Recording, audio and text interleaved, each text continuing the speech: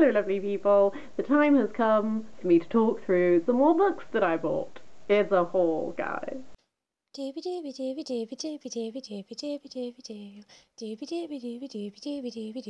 Sophie Vlogs. Okay, I'm going to start off with a book that I picked up because all of Booktube has been raving about it for quite a while now, so I'm assuming it's good, and that's The Fifth Season by N.K. Jemisin. I've heard so many good things about this.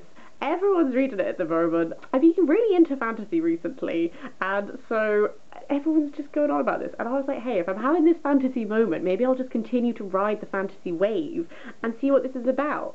I did pick it up with a very small knowledge of what actually the plot is. There's like a catastrophe and then comes like the stillness. I don't really know. It's just like everyone's been going on. So I was like, this is my time. Moving on from that is another book which I bought because of Booktube, specifically because of Jen Campbell, and that's A Portable Shelter by Kirsty Logan. This is a gorgeous edition of it. It's so beautiful. This is a series of short stories, as the blurb tells me, tales of circuses and stargazing, selkie fishermen and domestic werewolves, child-eating witches and broken-toothed dragons, which sounds like such a Jen Campbell book. Absolutely. I understand why she's been talking about it a lot. I've never read any Kirsty Logan. Was it the Grace Keepers? The one where the world flooded was on my radar, never got around to picking it up. When I saw this one, I was like, hey, maybe I'll try out some Kirsty Logan. Maybe short stories is my way in. I don't read a huge amount of short stories anymore because I don't always get on with them, but I figured a nice small little compact one like this hopefully will be like the perfect introduction. Following on from that, I bought a tiny little book. This is The Wood by Stewart Collis. This is actually an excerpt from a larger novel of his. I've been enjoying nature writing on and off. I don't dip into it that frequently, but just every now and then. This is, during the Second World War, Stewart Collis was put to agricultural work. Clearing and sitting in Ashwood, he found a meditative peace and an earnest pleasure. So it's sort of like peaceful ponderings while he's doing some agricultural work during the war and stuff. Thought it'd be, because it's so small, just to like expand my repertoire a bit, I don't know. Following on from that, we have a book that I've been wanting to read for ages, so I'm now excited to actually own it and get around to it soon. That's The Lies of Lamora by Lynch, which is the first book of the Gentleman Bastard sequence.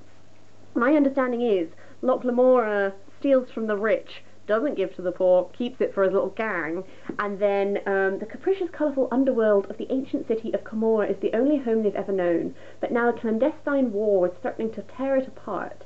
Caught up in a murderous game, Locke and his friends are suddenly struggling just to stay alive. This sounds like such my cup of tea. It sounds like we're going to have like swashbuckling adventures and like thievery and like battling for your life and all this sort of thing. I've been wanting to read it for ages, and I think it's set in Venice. That's what this looks like, and I visited Venice. So, that's just an addendum. I'm excited for this one, is what I'm trying to say. So excited, in fact, that because it was also on offer, I also picked up The Republic of Thieves, which is the second book in the Lies of the Lamora series, so I really hope I like the first one. I don't normally do this. I don't normally buy the second book before I've read the first book, because I might hate the first book. But I got overexcited, if I'm honest, and here we are. Moving on. Moving on is a book, this was a real impulse buy. A lot of these I'm like, I read this because of this was impulsive. The Stately Homo, a celebration of the life of Quentin Crisp, edited by Paul Bailey. I'm not super familiar with who Quentin Crisp is, although I have heard of him before, but I was intrigued by this because I read the description. Blah, blah, blah. The Stately Homo presents a multifaceted portrait of this unique and uniquely amusing character with contributions from friends, admirers and critics. Essentially, like, he's described as, he wore women's clothes on only one occasion and was disappointed because nobody paid him any attention. Dennis Pratt, the boy from a typical suburban background, transformed himself into the bohemian who was Quentin Crisp, a man who looked like a woman but wasn't. This is not one I know a huge amount about. This sounded intriguing to me. I enjoy reading about people who challenged gender expectations, who played with like gender presentation, stuff like this. That's something that is interesting to me. So I'm hoping this is going to be really interesting and that Quentin Crisp is going to be an interesting figure. I don't actually really know that much about him. It was a bit of an impulse buy, I'll be honest. The final two are books that got sent to my work, which I took home.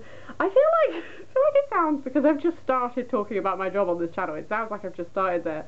I've been there for 2 years, I've just never talked about it before, and now, because they keep bringing books home, I keep chatting about my job. These two are...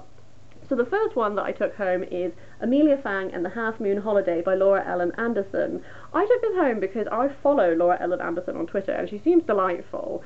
The sprayed edges are really cute, and also I now have a little niece, and I think that when she gets a little bit older, we're going to need to give it a little bit of time, but I think when she gets a little bit older this might be a book for her to enjoy, so I'm just going to keep it until she's old enough to read it and then give it to her. But yes, this looks delightful. There are some really cute little illustrations all throughout it. I'm really excited to dip into this one. And then finally is Malamander by Thomas Taylor, which comes out May 2019. And this just sounds really... This is a middle grade novel. It sounds really exciting to me. In the basement of the Grand Nautilus Hotel, a mysterious girl crashes into Herbie Lemon's room and cries, "Help me." In the window of the eerie book dispensary, a mechanical mermonkey sits and waits. And out beyond the pier, something stirs. Could the legend of the Malamander really be true? That sounds really exciting to me, so I'm excited to dive into some middle grade. I've really been enjoying dipping back into middle grade fiction every now and then, so this is exciting to me. Those are all the books I wanted to talk about. It is a quick little blip today. As per usual, have you read any of these? Do you have any thoughts on them? Do you have any recommendations? The usual shebang. Otherwise, I hope you're having a really lovely day. I will see you next week for something different.